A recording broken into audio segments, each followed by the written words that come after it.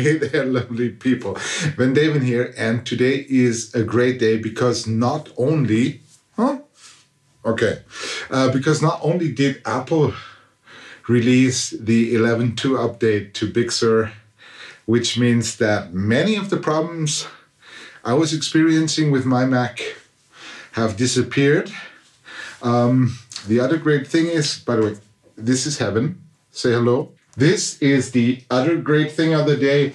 The Postal Services delivered a package by Thomann, and inside that package there is the Apollo Twin X that I've been waiting for a couple of days because I decided to upgrade to this unit from my Aero. So let's just unpack it.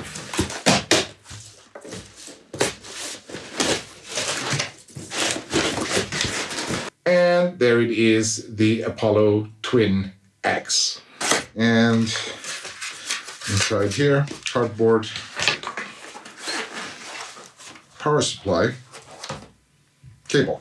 It's evening now, and in the afternoon I had the time to mount the Apollo Twin X on my desktop. It's now integrated in the system, and I can tell you it sounds amazing. It sounds really, really fantastic. People with an FM3 might be wondering how they can use the digital optical input on the Apollo Twin X together with the RCA SPDiF digital output of the FM3, and it's not that hard. I've ordered this little thing, which is a two-way digital audio converter. You can find that on Amazon, and it's not really expensive. This is how the unit looks up close. It features an optical SPDiF input and output and a coax RCA input-output for SPDiF. And that means we can keep it simple. We just take the coax output cable coming out of the FM3 into the input of this unit, and then I have a optical Toslink cable, and I connect that to the output.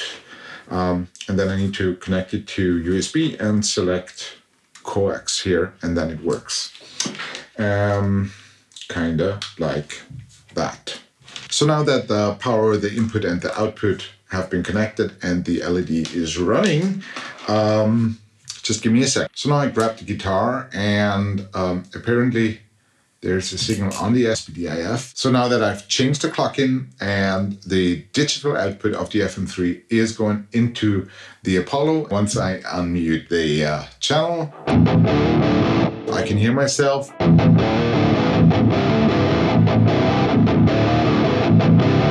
So it's plain to see connecting RCA SPDiF to the optical input of the Twin X is really not that hard. I couldn't notice any huge latency or anything like that. But there's one unfortunate thing I need to tell you. I've been listening to music now both with the internal clocking and with clocking through the FM3. And I need to tell you that the internal clocking of the Twin X sounds way better than when the unit is clocked through SPDiF, which means I will either record FM3 sounds directly over USB, so I don't need to have any clock-in, or of course through the analog inputs using the absolutely great Unison technology with all its sonic advantages. Like, for example, as you can see on screen, I have a Avalon preamp here.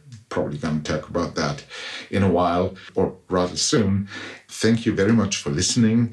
Don't forget to have the best day ever, and, well, have a wonderful evening. Bye.